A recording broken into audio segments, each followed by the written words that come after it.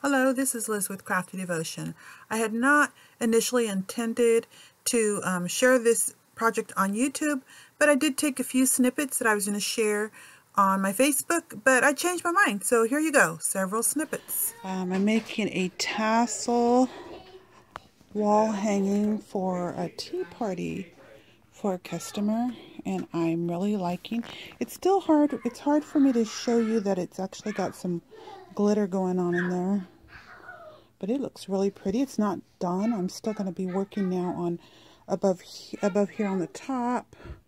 I'm going to be placing some flowers and some beautiful beautiful flowers, really, and some jewelry, some bling. Coming up next, you'll see a series of photos that I took while I was in transition of making this. Here you'll see that I made these most of those large chiffon flowers are close to 6 inches, and they're made with chiffon and some satin in the middle.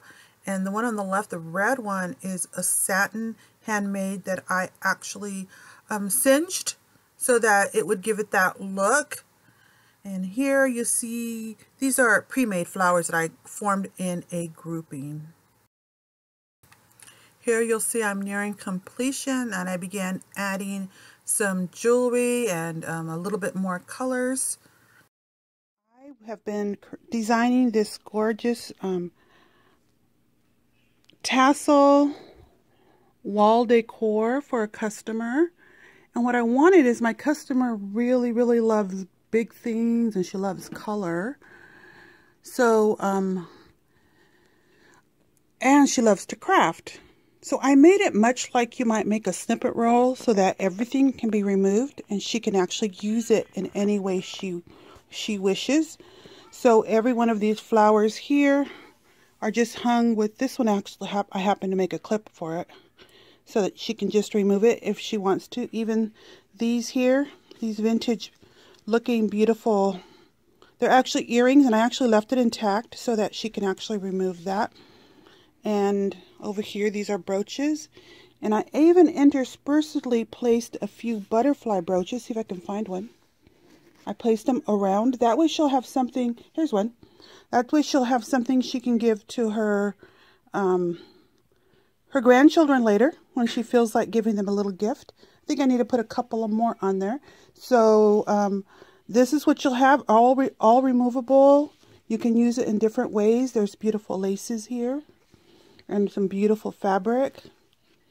And I handmade these flowers right here and these right here, and added brooches here. And she can even remove these beads that I placed in here.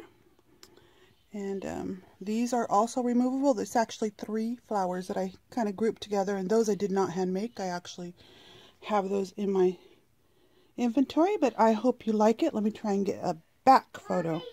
Okay, I don't have the best place to hang this, but my customer will need to have at least 4 hooks, I think, or she can separate this into more than one.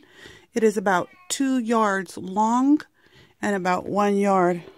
It's about 2 yards wide, probably a little more than 2 yards wide. And then length is about 1 yard or so, maybe more. And excuse my crafting mess in the back, but this was the best place I could hang it, even though it's kind of tilting upward. You can get a good look at it. I hope you like this, and I hope my customer does too. Happy crafting!